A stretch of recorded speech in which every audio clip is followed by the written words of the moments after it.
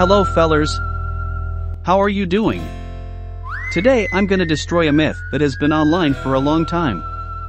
To cut it short, we'll have to talk about Archer Fordham, this guy, and the final mission of Red Dead 1, the last enemy that shall be destroyed.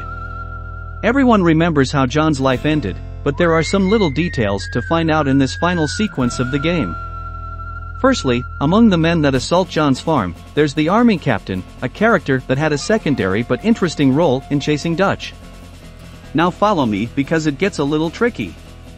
When John looks outside the barn, he sees a troop of soldiers and detectives ready to kill him, then he opens the door and gets destroyed by them. If you want you can try to kill them, they'll die after just one shot, no matter where you shoot, each of them will behave like this. Apart from Edgar Ross who was invulnerable, this is an important detail, keep it in mind for later. Now, this should be simple, if Archer is really there, he will be visible among the others, also because during John's death, there's a cutscene showing them zoomed. That's actually what made many gamers believe that Fordham wasn't there. You see, when John opens the door a little, you can spot a figure dressed in black with a gray vest. It can be any detective, but, guess what, he's exactly who we are looking for.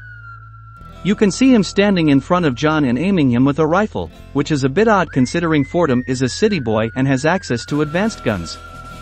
You can try to shoot the people next to him in order to see him better, and that's what I tried to do. Here you have some clips.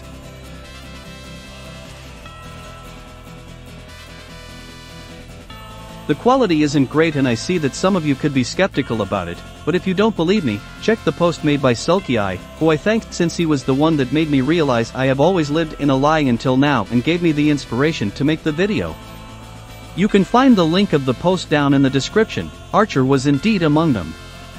This myth remained alive for so long because the wiki itself is wrong about it, but the presence of Archer in this scene is important for the character. I've always believed that he didn't participate to the final assault because he kinda respected John in the end, so I respected Archer as a consequence.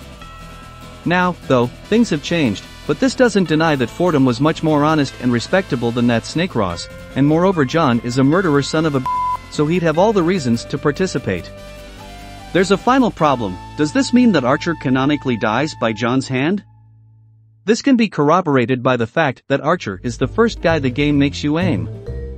However, I don't think so, because of what I said earlier. If they really wanted to give him a role in this mission, why not putting him in the final cutscene? He doesn't ever appear in it whether you kill him or not. He wasn't such an important character, but in any case it wouldn't make much sense to make him get killed like that without the player even noticing it, so my guess is that he was put just as a filler. They had to create a troop so they put inside whoever was available, along with the army captain, in case he's there too, who seemed all but aggressive towards John and, even though he had to follow orders, could have simply refused to be part of the squad that physically killed him. Moreover, as I said earlier, his model even appears many times during the first attacks made by the soldiers, so you technically kill him more than once.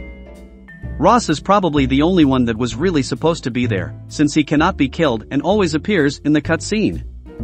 It's kinda unlikely, for a company like Rockstar, to put a character that had a distinct role in the story in the final mission just as a filler, but it's even more unlikely that they didn't bother about giving him a proper cutscene or something.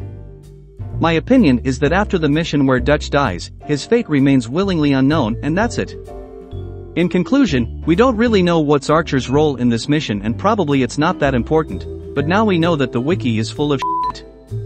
Nah, I'm joking, it was just a totally understandable oversight, considering he's more camouflaged than a chameleon in the last mission. Okay, the video is basically over. I hope you enjoyed it. See you.